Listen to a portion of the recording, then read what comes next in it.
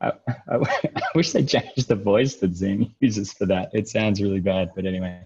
So today we've got a few upcoming PTOs in the calendar. People just keep an eye on that.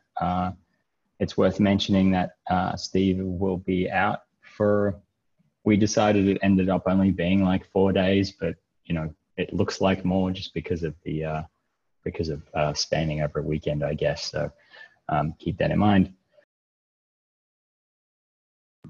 I'm going to be out for a few days this week.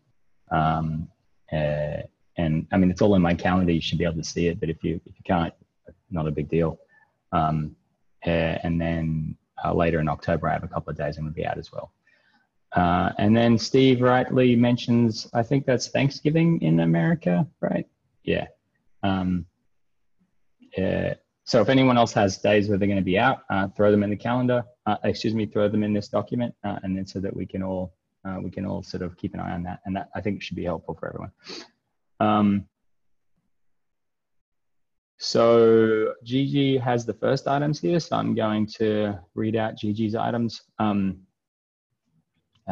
Gigi mentions trying to improve our use of overcommit and possibly make it a standard at GitLab. I think, was this the tool for doing? Yeah, okay. So we should take a look at this offline probably.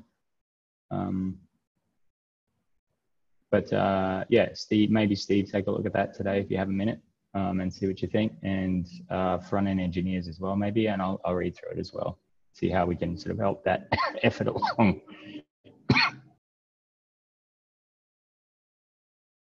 Also, I still have my cold, and I apparently have got everyone on the team sick virtually. Sorry, Ian and everyone else for virtual cold, question mark. Anyway, productivity tip. I think it says Noisely can generate white noise with sounds like rain, cafes, trains, fire, etc. There's something about the sound of rain that really calms me and helps me tune better into work. I guess it taps into my, oh, well, I guess I can't play outside anyway, childhood memories. That's great. Yeah, that's a good one. Yeah, so if peeps like background noises, that might be a thing to take a look at. I totally have those childhood memories as well. And then the other one, the next one is from me. So you'll love this, Tim. Are you ready? What am I about to say? I'm totally going to share my screen. Let me just pull up the right screen here. Share, okay. Everyone should see, wait. It's being super weird. Can you all see the quality dashboard? Thumbs up, sorry, try that again. Sorry, yeah, cool. All right, so this is our quality dashboard. So one of our, there's two OKRs we're trying to really focus on. One is hiring, which we've been doing a pretty good job of so far, and the other is throughput. Now that's gonna be adjusted, so don't, as we're adjusting that towards more focus on prioritizing security and availability. Throughput metrics haven't been changed as part of our OKR, but there's some effort to sort of work out how we do that, whether that's some percentage of availability slash security issues that, or MRs that we end up pushing. Whilst that's in process, we're still going to use the quality dashboard to just get an overview of what's going on. Right now, usually my percentages of bugs are usually up in the 90s. So this 88 means that I have some work to do to go and prioritize some of our bugs. That bug prioritization process is sort of going and reading the issue and looking at where it's at and determining whether it's a P4 through P1 and the severity is a S4 through S1. If people would find it useful, I can add a link, or I think, Tim, if you know where that is, do you want to throw that in the document, the link to what the description of those are so people who are new can check them out.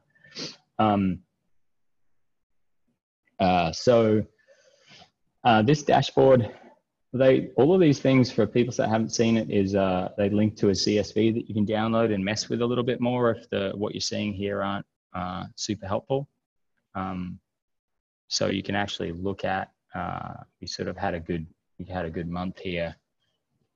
Had a good month in 12.2, and then we dropped off 12.3, and 12.4 we're still in the middle of. So I'm expecting this number to come up a little bit, but we should always be trying to work forward and sort of increase as much as we can. Again, taking it as read that some of those metrics might change. Regressions per milestone. We only had 1 in 12, which is good so far. So I think we're doing a good job on that front. This is this is sort of useful, I think, for people to be aware of. This is right now, I'm working with some other tools in the background that I'm using to do some different visualizations for some of the bugs and work that we're getting through. Those things everyone should have access to. I'm a strong believer that everyone on the team should see whatever I'm using to determine how things are going. Everyone should be able to see that. So I'm not actually actively using those right now. I'm just trying to make them effective. Weekly throughput. I think weekly throughput's one of those things that you'll definitely see a lot of variance in. And so I'm not super worried. We generally want to think about our throughput in terms of our averages, not in terms of our like specifics. And that's why it's part of our direction to sort of not look at specific people and call out the number of MRs they've completed in a certain time frame, because it kind of defeats the purpose. We're really looking at overall throughput on average. So it's a little weird when there's only 2 or 3 people in the team who are, this is, you know, when the team's small, it's a lot easier to attribute whatever that average is to someone in particular. As the team grows, it's a little bit more, the lines smoothed out a little. But you can see, you know, 16th of September worked out pretty nice. And then the 23rd of September week, we had a bit of a low month, a low week. But this is all a function of how long it takes to complete work. So I don't think this gives a super clear picture. And when we look at the actual monthly throughput, these don't, I believe these are split across our milestones. So again, this is like something that we can iterate on, but looking through this stuff, we can sort of see September's been pretty good. So it was a pretty good month for everyone, which makes total sense because then Gigi's getting up to speed. And Steve's working nicely and making good progress there.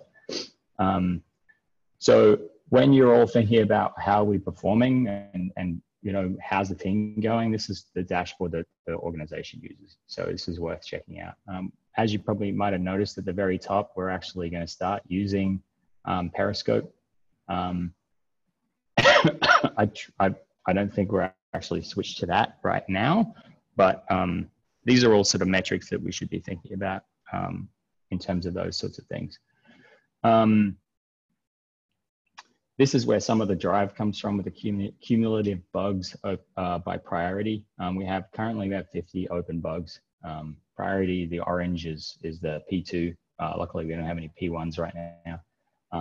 But you can see that over time, we've sort of been just picking up these bugs. So this is why I've sort of mentioned a few times that I want to start, we're going to start sort of addressing these a bit more, but the small team, it's kind of tough too, because you've got to decide whether bugs or features. And some of these bugs we have are pretty old. So Tim and I have both sort of been following up with some of those older bugs to determine whether those people, they still experience them and they weren't fixed in a more recent version. There's a little bit of triage that needs to be done there. Yeah, so these are this is kind of our quality dashboard. Does anyone have any questions about it?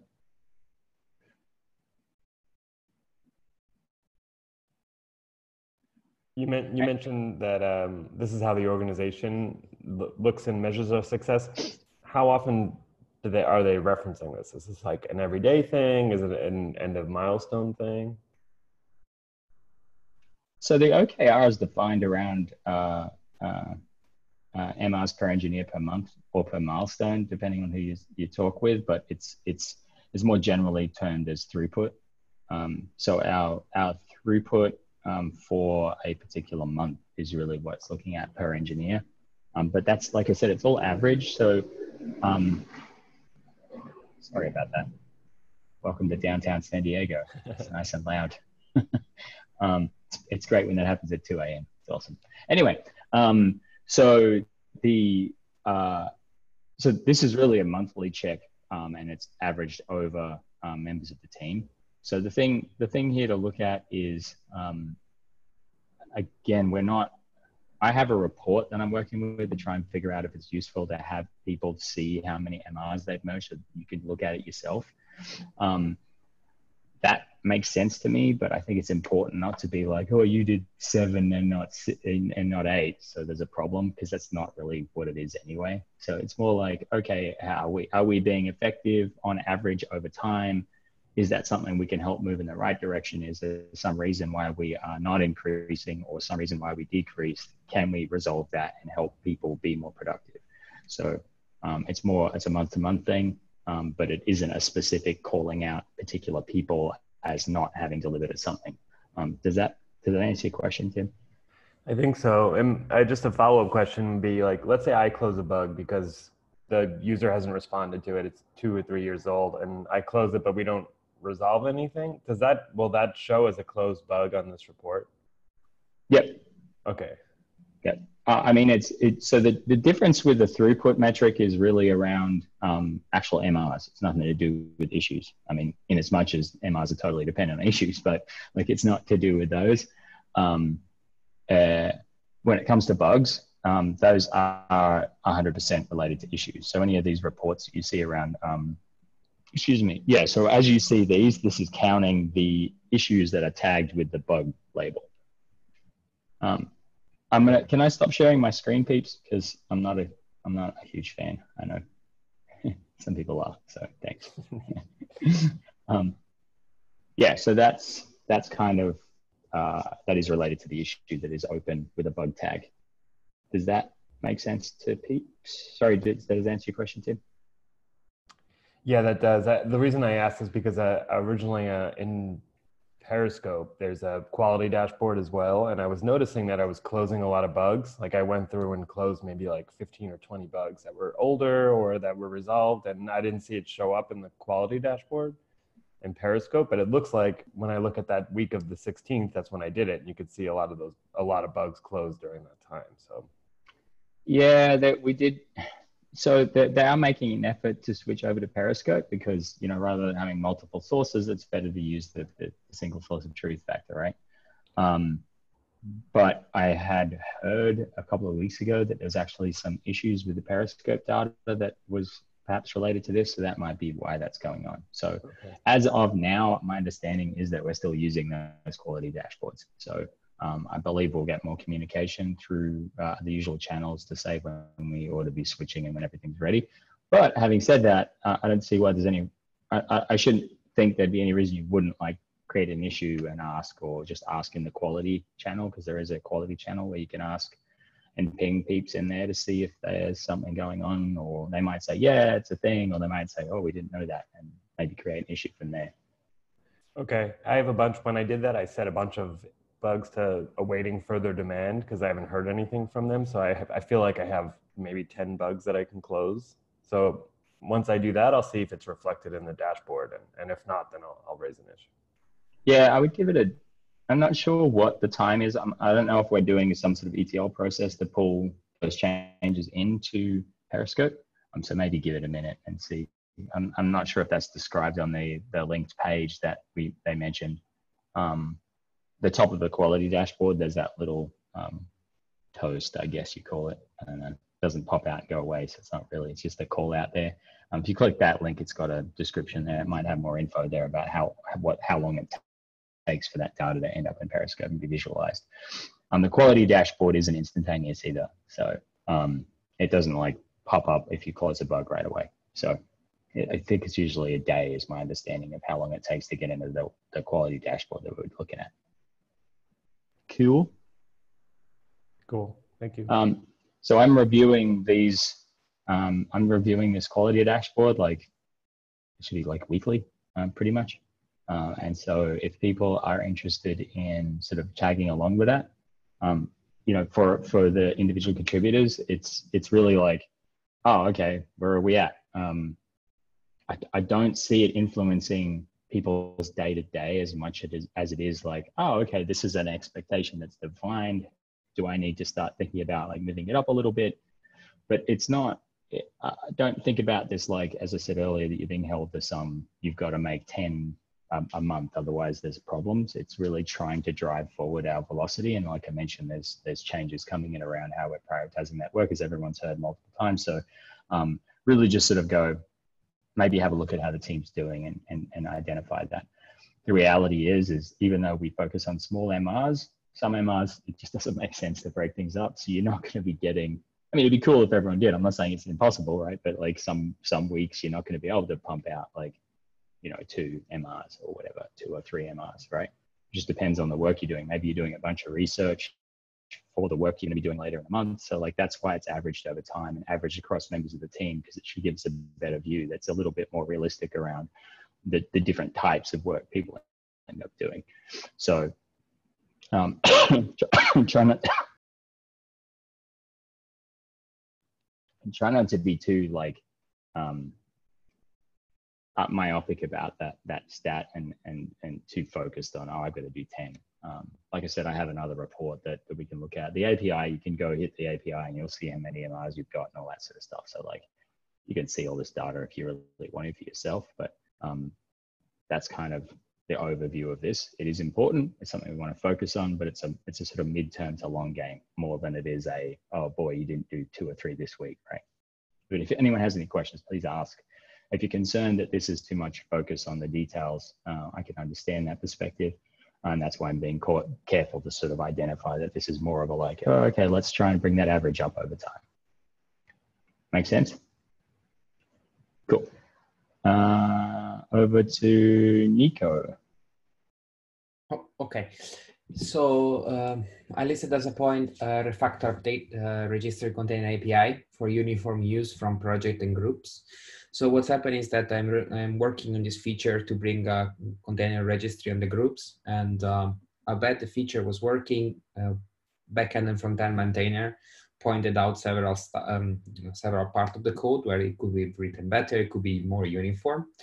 And by answering those comments, it looked like it's necessary maybe to actually like have them talk consistently, because now on project we are eating a JSON file, output, not a JSON file, a container, a controller, a controller to fetch some data, and then the API to fetch some other data. On the groups is all from the API. I can't move everything to the API because the API is not returning all the data that the UI needs. So at the moment I brought it to like, I think what I hope is a reasonable compromise to not make the MR too big. But I think we should think about having like a uniform layer to fetch this kind of data. Can you link to the MR you're talking about in the document, please, Nico? Sure.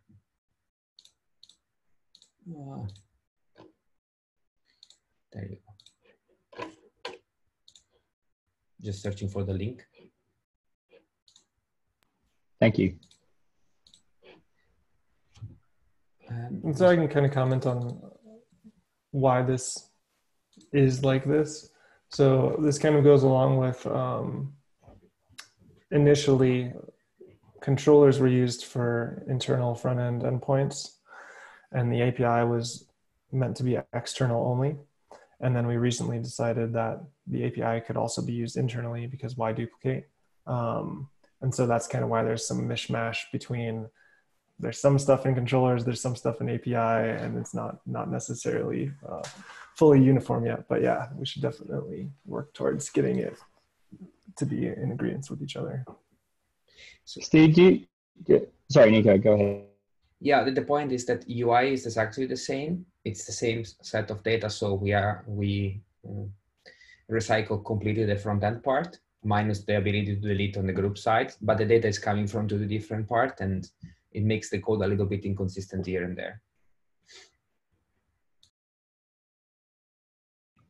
I was going to say, Steve, I remember that discussion that we had around that. Where was that where did we end up deciding that? Was that on an MR that, I forget whether it was Nick or you that were working on it, or maybe you're working in combination?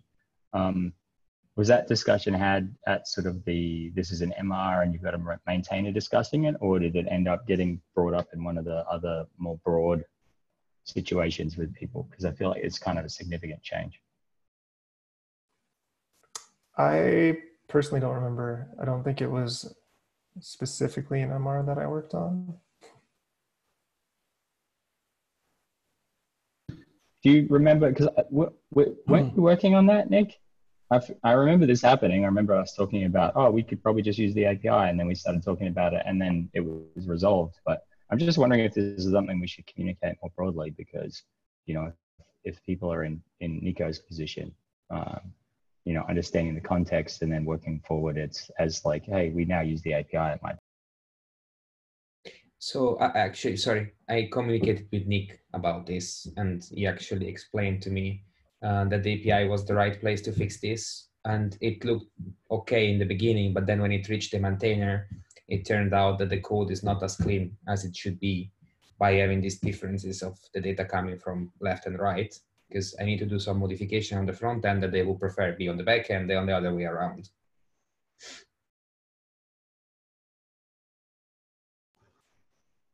So I think the original discussion took place in the issue that Nico is working on. And I think Steve may have pointed out that this data was available via the API. And at that point, I don't think we on package really knew that the API was available for use on the front end. So I think at that point, we were just assuming that the API was external only. And then I sort of found out that other teams are using the API and that it is encouraged. And so I think I went back onto the issue and made a comment saying, actually, we could use the API here. So this issue is no longer blocks. And at that point, I didn't sort of, I didn't spend time to scope out the API and whether or not it was suitable enough for this work. It was just like, actually, this option is available to us. And on the surface, it looks like, yeah, we could go for it and just implement this. And now, as it turns out, during implementation, we've found some issues by the sounds of things. So, yeah, we might need to come back and revisit this. Okay, cool. What I'm going to do is probably put this in our development staff meeting, or at least send it up around the CI/CD section, just so that people can sort of have a think about this as a more general concept. I personally am totally in the same page. It's like, if we already have this data access done through the API, then why not use it? Like, it makes sense to me, but I think there might be some, I don't know how we're like addressing any sort of performance considerations around API scaling and stuff like that, depending on what's actually going on there. So there might be some broader considerations if we all start, if everyone, all the front end engineers start hitting our API, is the API scaled up? I mean, it may just do it automatically, you know, hashtag engineering stuff. But like, it's probably worth having a broader discussion about this idea. And it may be that everyone else is already doing it and we just sort of learned it ourselves again, which is totally possible. But yeah, cool. Thank you for that, Nick. I appreciate the context. And for that specific issue, you can certainly add a backend tag to it, and then we can, you know, make time for one of the backend engineers to do the work for your specific issue to make it work. Or if, you know, there's no time for that, and if the maintainer is open to it, you could open a second issue with a technical debt tag to revisit it at another time. Yeah, that was what I was planning to do, like to open an issue to move to that. Thank you.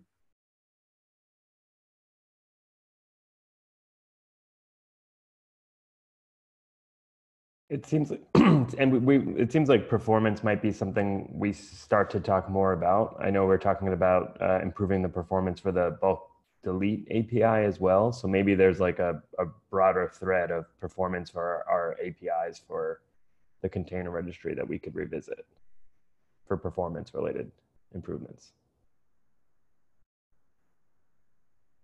in the future.